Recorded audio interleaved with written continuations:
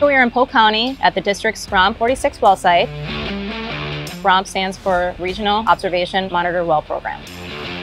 I'm Christina Malams. I'm a professional geologist in the Geohydrologic Data Section in the Southwest Florida Water Management District.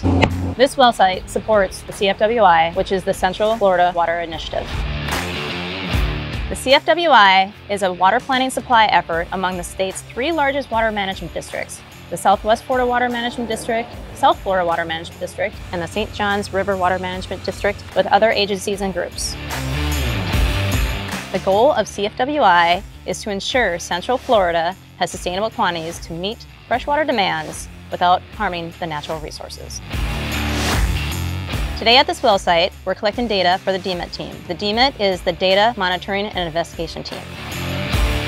We're collecting lithologic samples that are made up of rock from the aquifers and the confining units below our feet. This well is exploring the Lower Floridan Aquifer, an alternative water supply source. The data that we're collecting from the site will give us an idea on how the water is moving horizontally through the aquifers and the confining units. We're also collecting water quality samples in discrete intervals to determine if the water can be used for public supply.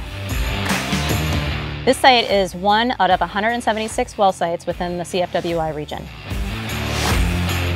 Once the site is done, we'll have a total of 6 monitor wells to collect long-term water levels and long-term water quality. This work is very important to me because future generations rely on our generation to ensure there will be a sustainable water supply for years to come.